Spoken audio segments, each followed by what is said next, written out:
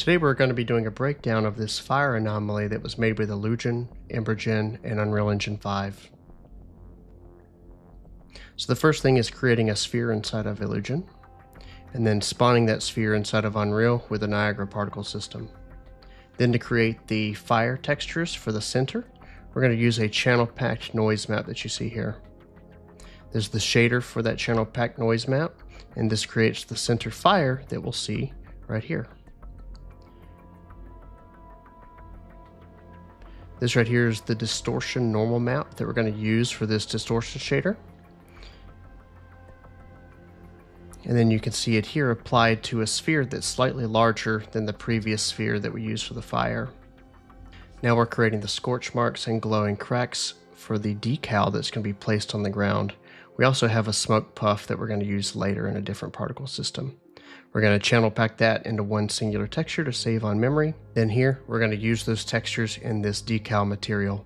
Now you can see the decal is applied to the ground with this particular particle system. Next, we're going to be creating a spark texture that we're going to use for creating sparks that emit from this decal, or at least in the same general area. Let's go ahead and add a little point light to go ahead and ground it with the scene a little bit better. And this right here is the material for the smoke particles that I just mentioned, and this is the particle system for smoke. Now, to make fire come out of the ground, we're going to do a couple of EmberGen simulations. One is for a rolling fire, and this one right here is for the flat ground plane particles. Now you can see the rolling flames that roll with the wind. And now we have ground-aligned particles that are rotating. Next, we're going to create rock and grass debris with IlluGen again. And here's the texture for the rock. And here's the rock particles. Let's go ahead and add in some grass particles as well. So next up, we're going to create a wind swoosh mesh. And we're going to make sure to bake vertex colors so that we have better material blending. This is the material for the wind swoosh mesh.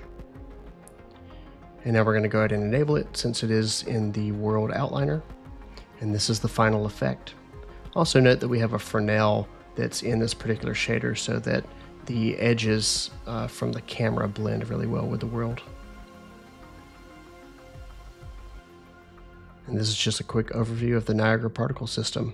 Hopefully this can give you insight into how easy it is to use IlluGen in conjunction with any game engine. I was able to make something truly awesome.